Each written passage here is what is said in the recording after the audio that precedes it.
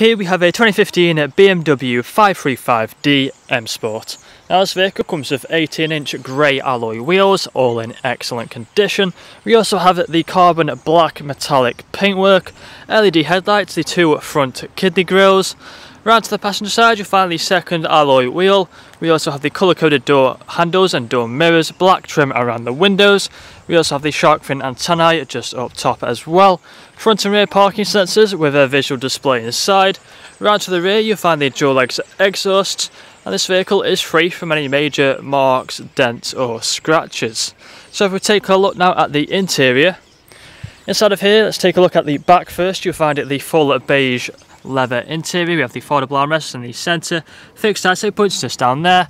We also have the storage space and the 12-volt connectivity in the centre, along with the vents for the rear passengers. We have the electric windows on the doors. We also have the electric mirrors as well. Coming into the front you'll find the same full leather interior. However, both of these front seats are electrically adjustable, as you can see just there. We have the auto lights as well, the auto wipers just there as well. A multifunctional steering wheel just there. If we take a seat inside, now put our foot on the brake and press the start button, then the vehicle will start up for us, and you'll find that would be free from any warning lights on the dashboard. The only one is for the fuel. As we go over onto the centre console just there, as you can see, the fuel is the only warning light just there, so nothing to worry about. We also have the sat nav on the main infotainment screen just here.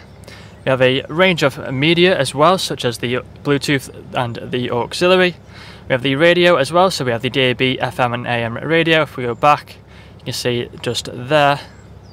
We have the phone connectivity as well, just there. If we go into the menu, you'll find all of these options just here. So if we go on to the vehicle information, this is where you'll find all of the information just here. We also have the settings just here, so if we go into there, go into the lights, it's where you find the ambient lighting. You have a couple of options to choose from just there. We also have the parking sensors, so if you put it into reverse you'll find the parking sensors are just there as well. Put it back into park. We also have the different drive modes, so we have the Eco Pro drive mode, we have the Comfort, Sport, and further down you'll find the events. We also have the climate controller just here, the ice cold air conditioning, heated seats as well on both sides, all working just as it should do. We also have the gear stick just here, the drive mode buttons and the traction control button, all of the shortcuts for the infotainment screen. We have some storage space inside of there with two good sized cup holders and a 12-volt connectivity just there as well.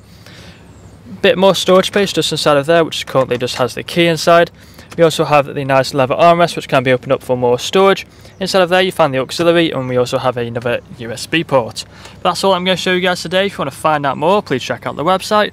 This vehicle comes with a fresh service, fresh MOT, HPI clear, competitive finance deals and free nationwide next day delivery.